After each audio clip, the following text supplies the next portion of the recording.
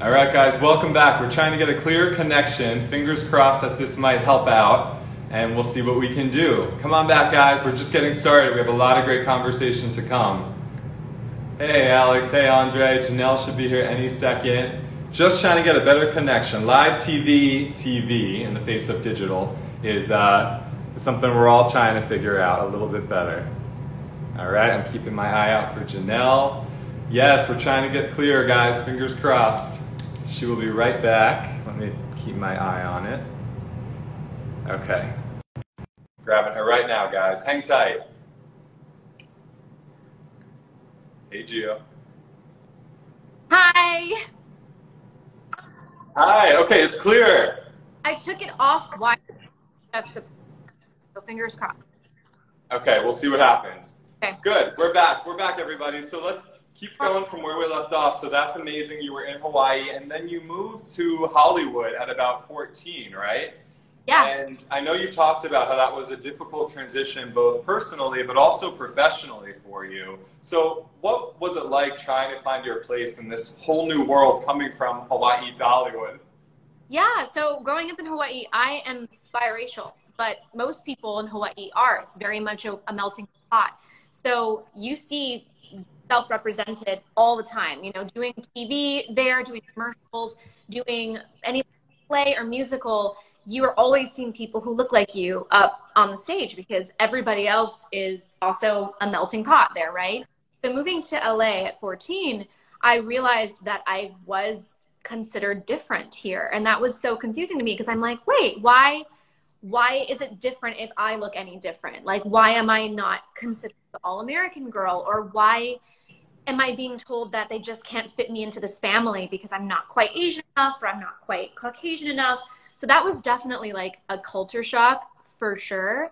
I feel very lucky that I think that's definitely changed. And here in 2020, I think representation is absolutely amazing now. And so I feel very grateful. But first moving here at 14, yeah, it was definitely like a shock. How did you push through feeling like you didn't belong, right? That's what, when people are coming to you saying, oh, you didn't get the part, it's not because of your talent, or singing, you know, an octave you can't sing. It was literally, oh, it just, you don't look like what we're looking for. How did you get through that? I mean, it was definitely tough. There were definitely times where I was like, maybe I made bad call here. But I'm really lucky that my parents were super, super supportive. Literally moved me here and when I'm here. So they basically like, don't give up. Like, you're talented. If this is your dream, you have to persevere. And I had great acting, said the same thing, and just kind of pep talk when I was down. And I just didn't give up. I was like, no, this is what I've wanted since I was 5. I refuse to give up.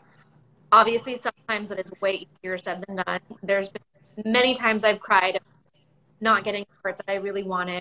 But then you just have to say, this is what I want. I'm committed to doing everything that I can to stick it out. And yeah, I just didn't take no for an answer. And we have a lot of Bratz fans I see commenting. And that was the first time where you really saw yourself on a breakdown, which for those who don't know, that's kind of the description of the character. And it's where you saw yourself represented, right? Yeah. It was so exciting. It was the first breakdown. I was 18 years old. 17? 18. I was 18 years old, and I saw a breakdown specifically for half Chinese, half Caucasian. And I was like, how? How is what I am actually what is being asked for at the time? I'd never seen that. And so it was so exciting. I was like, this is my role. It has to be my role. It just feels like it. And I auditioned for it, and I'll never forget the feeling when I found out I got it. And I mean, it really just like started my career. It was the first movie I ever worked on. It was my first leading first leading role in anything. I learned so much being on set. I made friends for life. I just did a film that's coming out June 5th with the same director as Bratz. So 12 years later, on my 30th birthday, I get a call from him saying, do you want to work together? And it just felt so serendipitous. But that movie meant so much to me and to my career. And yeah, it's nice to see some Bratz fans. That's awesome. Yeah, that's so cool. I love that. And what a great story. What a nice memory to have such a big kickoff to your career in a major way, right? Yeah. That's awesome. And now, can you see me? I think I lost you for a second. Oh, can you see me? I can see you. It's fuzzy again. No. I don't know what's happening. Usually my Wi-Fi is great, but today it must be acting up. That's so you're not on Wi-Fi right now, right? Oh, because I think my Wi-Fi is the issue. Do you want me to try to get back on Wi-Fi? Yeah, maybe try to get back on real quick. Let's see if that will be a little better. Stay on Wi-Fi. How's that? We're trying to get a better connection, guys. Stay tuned. Sorry, Oh, guys. it's getting better. Is Wi-Fi connected? Yeah. Okay, let's see if this works. Okay. Just in time for Pretty Little Liars discussions. Yeah.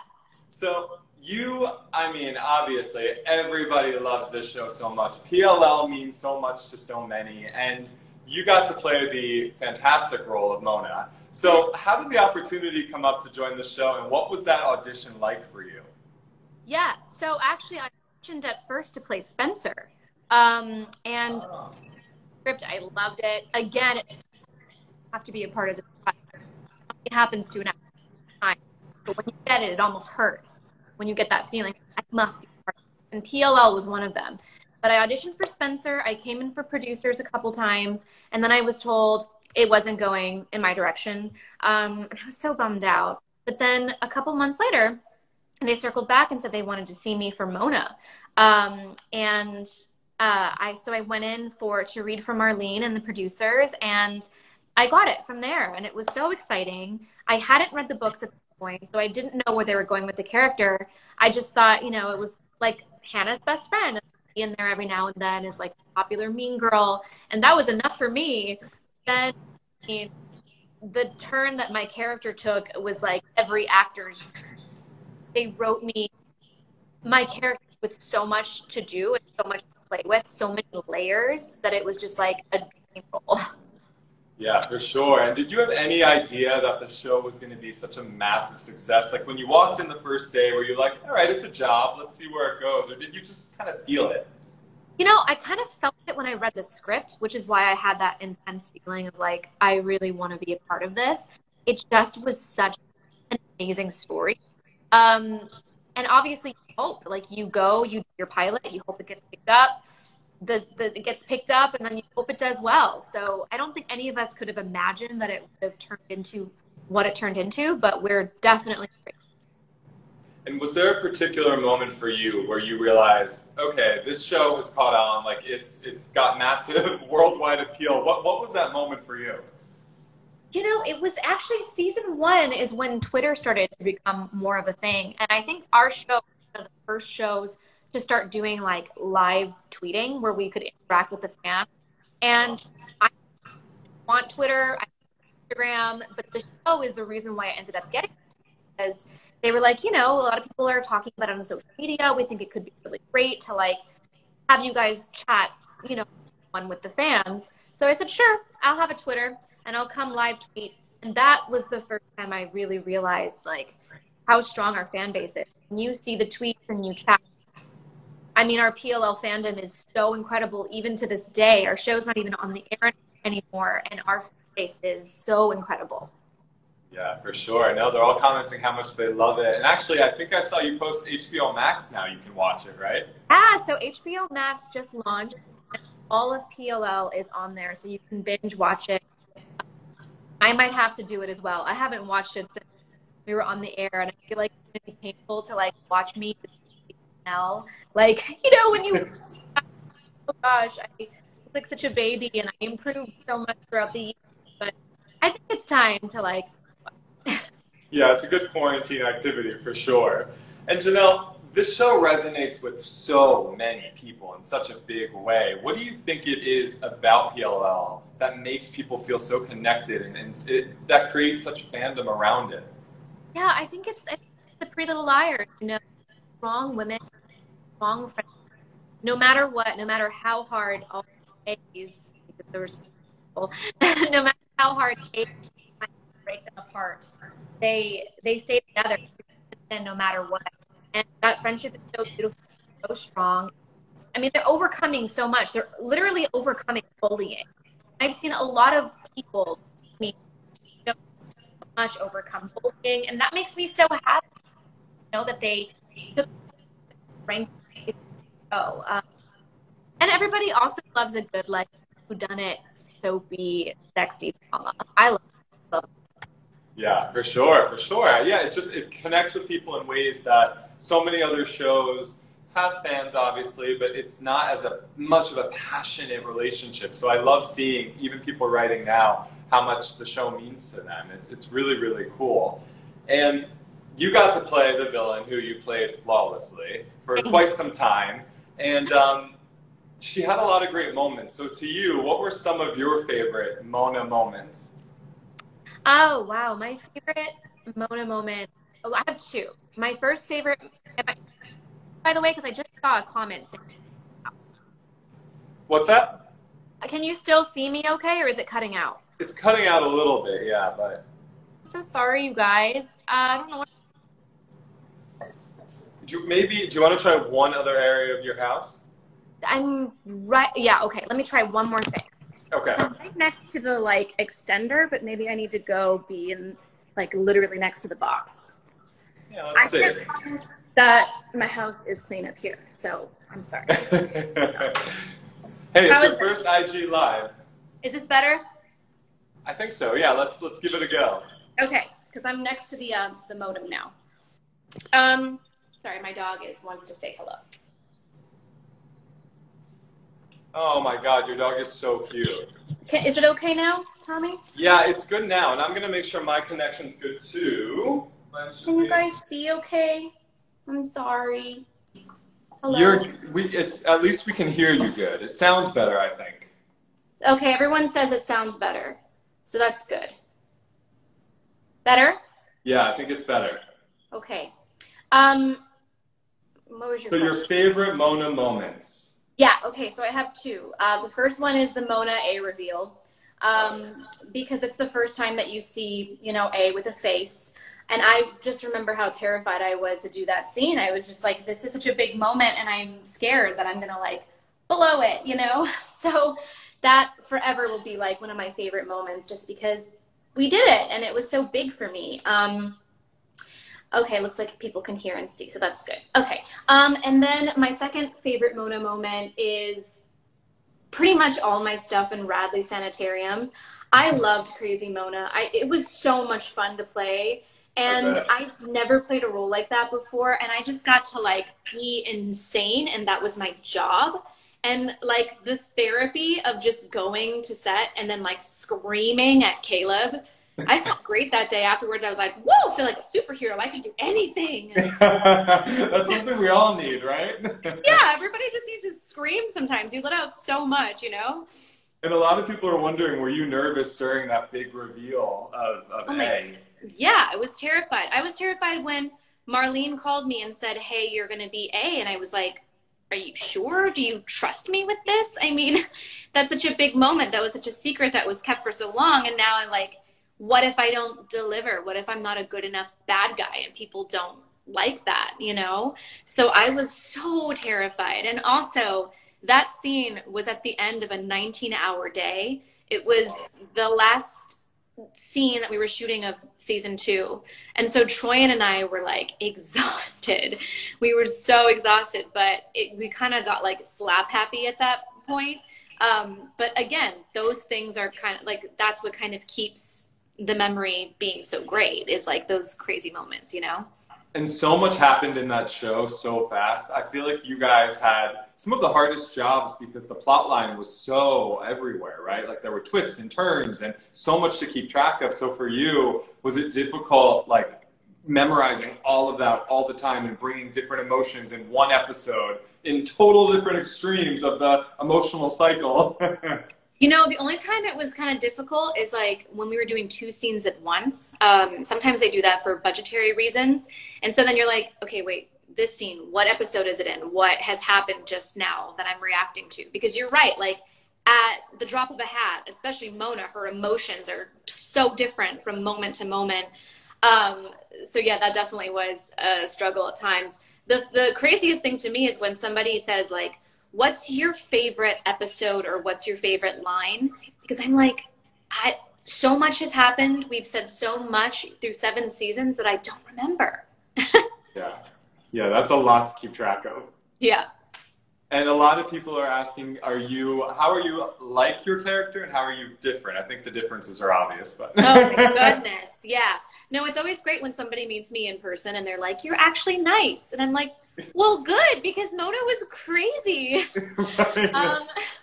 I think the only thing that I've said this in interviews before, but I think the only thing that I relate to with Mona is kind of the nerdy Mona, being bullied in school, the feeling of not feeling like you're in the in crowd. I definitely relate to that. Even now, there are moments where I'm like, I'm such a nerd. I don't fit in with the cool people. But you know what? Like, that's what makes me special. That's what made Mona special. In her case, that's what made her snap. I don't think I have that gene, which is very good. But I think that's the only thing that I relate to. Like, when I watch Nerdy Mona, I'm like, oh, me in middle school. Yeah, I love that. And then we have a lot of questions about the perfectionist. So did you feel like there was a different story of Mona's to tell? Were you excited when that opportunity came up? Yeah, great question. I was excited when Marlene asked me if I wanted to do the spinoff, but I was also kind of nervous because I was like, to play Mona, I have a very clear job. I'm coming in every few episodes, every few scenes, and I'm either antagonizing or I'm saying something snarky and funny. And she's just that kind of fun side character. And I said, but how do we make Mona that person that you see every day, that hero? Like, how do we humanize her so that she's still Mona, but you're following her everyday life? And I think the writers did such a great job of writing for her. And you see a more grown-up Mona, and you kind of go along with her on her life. And that was really fun to play because I got to kind of mature her, but still show moments of Mona mania. Well, people really love seeing that, and it's evident from the comments. They wish there was more of it because they so enjoyed her story.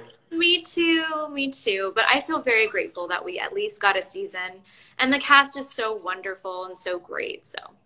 And a lot of people, like you touched on this earlier, they credit the show as being their escape, right? From maybe feeling like they're the other at school to being bullied. It was a place that they can go and feel safe and enjoy a great form of entertainment. And it means so much to so many. So for a lot of your younger fans who are writing in right now, talking about that, what advice do you have about getting through to the other side and coming out of all of that messy bullying that might be happening?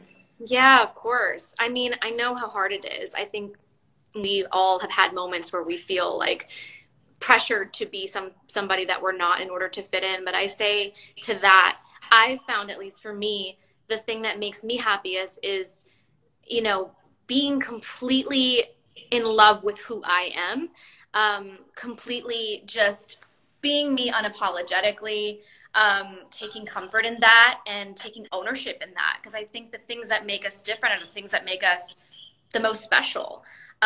So I think if you can, whatever that means for you, whether it's you have great parents you can talk to or great friends that make you feel beautiful, or, listening to music or dancing in a room, or even just screaming at the top of your lungs, whatever you can do to make yourself feel like I am me and that is enough, do that. I love that. And what do you hope that people take away from Pretty Little Liars? I hope they take away how beautiful it is to have meaningful friendships, to have each other's backs no matter what. I mean, to have like a tribe with you is really wonderful. When you're feeling low, to have somebody pull you up is really special. Yeah, and also just what I said, like being strong, not letting anybody tear you down, not letting anybody make you feel smaller than you are. And I love that you put out so many messages that matter, and a lot of your fans relate to you because you put out messages about self-love. And, you've talked about growing up in the business, how it was often hard sometimes to really accept you for who you were, physically, because people are always voicing an opinion or picking apart at something. And I get it. I've been, in the industry, I've gotten it too. And it's something that is hard enough dealing with on your own, let alone getting a million opinions thrown your way on. And I love that you're such a preacher and advocate for finding your beauty and owning it and liking yourself. And I know you said it's a journey you're on continually as well, and we all are, right? But why does this message matter, maybe more than ever in 2020? Yeah, I mean, look, it took a while. Like, there were times where I will read comments and somebody will specifically say something that touches upon an insecurity that I have. And so then I just had to learn through therapy and years and time that I'm actually reacting to my own insecurity, not somebody else's, because I don't know this person. So why should it matter what they have to say, right? What matters is how I feel about myself. And so while working on myself and the way that I view myself has changed that so much, and I'm so much happier every day. And I just think like that's something that, again, like you said, like I love to say that message because it's something that's helped me so much in my own happiness. And especially right now with all this uncertainty and anxiety, it is so easy to spin off. And I've had days like that too, of just, well, what if this and what if that? But the reality is, like, all we can control is ourselves and how we respond to the situation.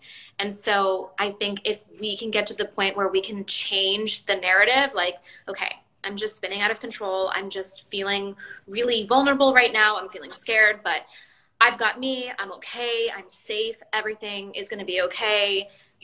It just changes everything for yourself. 100%. And I think realizing too what we might perceive as an imperfection is actually probably one of the most beautiful parts about ourselves, right? Absolutely, yes. Yeah, that's so great. I love that message, and I love that you're putting that out there. It's so important. I love it, love it, love it. Now let's talk about the reunion happening virtually. Yes. Because people are very excited. For everyone that doesn't know, the cast of The Perfectionists is reuniting on June 6th. So tell us about this event. What can people expect? How can people get involved? I don't know if you know, but I actually just got asked to moderate that. So I'll see you there too. I'm so excited. That's going to be so fun. Yeah. So we did this for Pretty Little Liars. Time, I don't have a concept of time anymore. So maybe a week ago, maybe 2 weeks ago, but we did it for Cast for Good. And you know, it was so great to do that. And we also, it was for a great cause, and we raised a lot of money for Feeding America, which is wonderful. So Cast for Good asked us if we would do another one with Pretty Little Liars, The Perfectionists, this time for Smile Train. And we're so excited. And I haven't seen some of my cast members, I mean, in probably a year or so. So it's going to be really great to see their faces. And we just really love chatting with fans.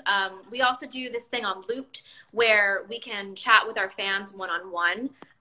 And that's really, really great because, you know, we're not always offered that opportunity. And while we're in the digital age right now, it's such a great time to connect from wherever we are and just kind of uplift each other. You know, we're all in this together and this is crazy. So it's wonderful to be able to kind of have like a joyous reunion, an occasion where we can chat with people, all the while raising money for Smile Train, which is such a great cause. So I've posted about it.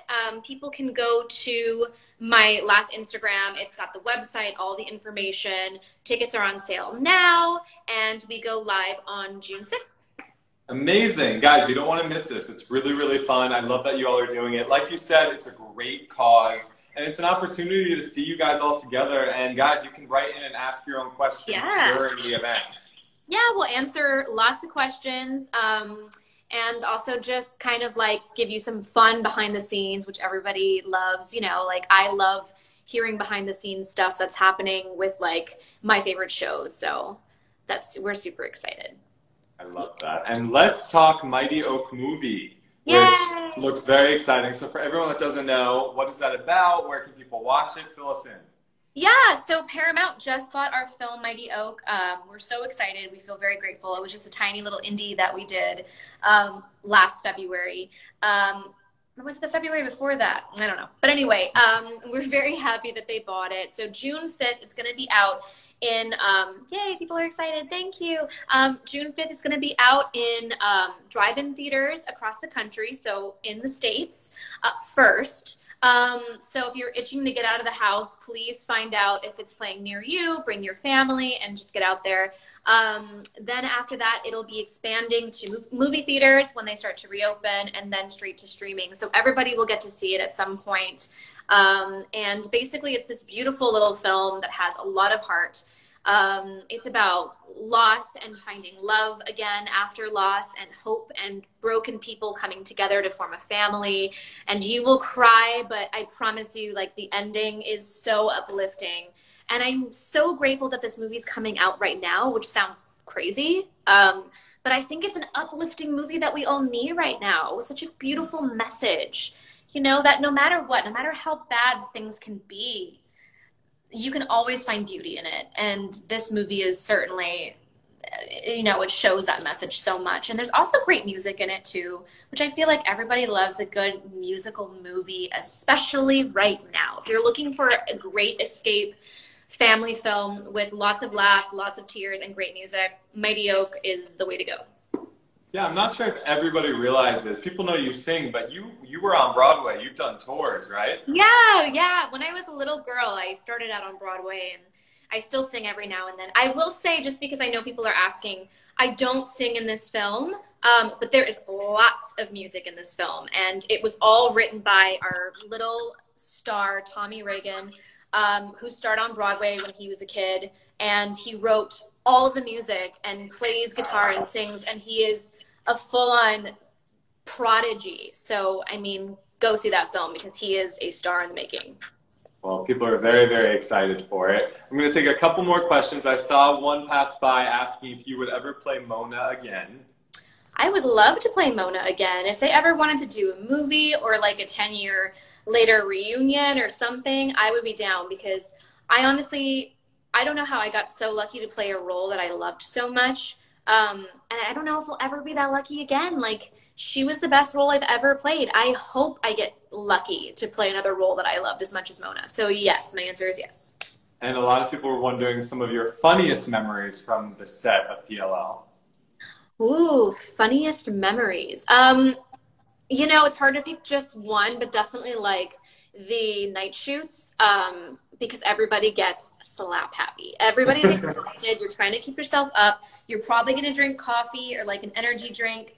3 a.m. rolls around and everybody's just giddy. And so sitting backstage trying to keep each other awake, like the things that we've said and the stories we've told, and like the amount of giggling for no reason, like priceless memories. That's so much fun. And this is a fun question. If you could play any other character, who would it be?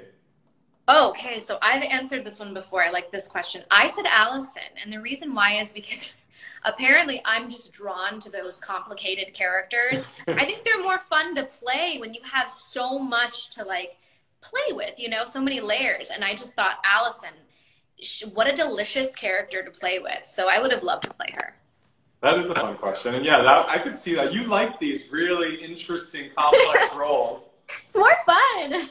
Yeah, that's so much fun. You've done so much in what I think is such a short period of time. What are some of the things that excite you when you think about the future? Wow. Well, I would love to do things I haven't done before. So that would include comedy. I haven't done really a lot of comedy. Mighty Oak has some comedy in it, but I think it'd be really fun to like be on a show for a while that is comedic. I think that would be awesome. I would love to do a musical film. I mean, this movie has music in it, but I would love to do a true musical film. We burst into song and sing what we're feeling. That would be a dream, or a TV show. And I would actually really like to go back to Broadway now that I'm an adult. I think that would, those are my dreams. That's awesome. Come to New York. That would be so fun. I would love to come to New York. I miss it. Oh, Broadway. Oh, that's so fun. I know. I hope they get back. I mean, I don't know when. No. We'll get back. It might take a little while, but we'll get back there. It will happen. And a lot of people are asking how quarantine life is going for you, and any advice to just stay happy and healthy. You know, it changes week to week, as I'm sure it does with everybody. There are good weeks, there are bad weeks. When I have bad weeks, I just try to like get myself into something that I haven't done before. So on a bad week, I got myself into cross stitching, and that really was great because it's just like a fun, creative way to zone in and zone out. You have to focus, but that's all you can focus on. So it's like almost like a mindless thing. Recently, I got into playing Animal Crossing because I needed something new to obsess about, or obsessing about new shows. So it changes week to week, but I think it's just like giving yourself the best day possible, because what else are you supposed to do? I mean, you could sit there and just be like, this sucks. And trust me, there are days I do that. But for the most part, I'm just like, well, what can I do to give myself a good day? Because we're going to have a lot of them. Yeah, absolutely. And how is marriage going and your relationship? A lot of questions about that. Yeah, he's the best. I honestly, I've been in a lot of relationships in my 20s trying to figure it out, because that's what you do, right? You got to kiss a lot of frogs till you find your prince. Right, exactly. But I a lot of frogs. Right, exactly. I don't regret any of it because it taught me what I have to offer and what I deserve, and ultimately what I need, like what's best for me, and then what kind of person is ultimately going to be my life partner. So when I met him, I mean, pretty much immediately, we were both just like you. We got engaged a year later. We got married 2 years later. And it's wonderful. So he's actually an essential worker. He is a chemical engineer, and he works in a water plant where they like clean water for hospitals and stuff. So he is gone most of the day, and I'm quarantined by myself with my dog. So when he comes home, even though he's like exhausted, I'm just like crazy. I'm like, talk to me, play with me, tell me you love me. Yeah, you need a human interaction. Exactly. But yeah, he's the best. He really is. Your wedding looked beautiful in Hawaii, by the way. Oh, thank you. It was wonderful. Like, it literally started raining during our vows, and it was a magical moment. Oh my gosh, gorgeous, gorgeous. And Janel, lastly, I want to finish up. You know, you've learned so much in your life. You've gone through ups and downs, and you've had so much success, and you've really lived quite a life so far. And with that comes a lot of life lessons. So what's one of the biggest life lessons you've learned that perhaps maybe you wish you knew a little earlier in life? Stop trying to control everything. Stop trying to predict. Life is going to be so unexpected. There's no way that you could possibly know what tomorrow brings, so stop stressing about it. Again, easier said than done. I still have bad days, but it's the one life lesson that I'm still really trying to like teach myself every day. All you can do is just give yourself the best day possible, and that includes just learning that you don't have control of everything. You have control over the way you respond to it. That's all. And I've been so much happier, and I really wish I had told myself that when I was in my early 20s. Would have saved myself a lot of anxiety, right? I know, but that's great advice, and it's something that it's never too late to learn, and I hope that helps many people. That's something I also always have to remind myself, so it's important. Yeah, absolutely. Well, Janel, it was so nice talking to you. Sorry about the little technical glitches No, we had sorry. earlier. I think it was on my end, but I'm glad we figured it out, and thank you so much for having me. It was such a pleasure. Stay safe, stay healthy. We will be together again for the reunion on June 6th, you guys. Go to her profile and check her Instagram post to hear everything about the Perfectionist reunion. We'll see you then, and I'll talk to you soon. Bye, Tommy. Thank you. Bye-bye.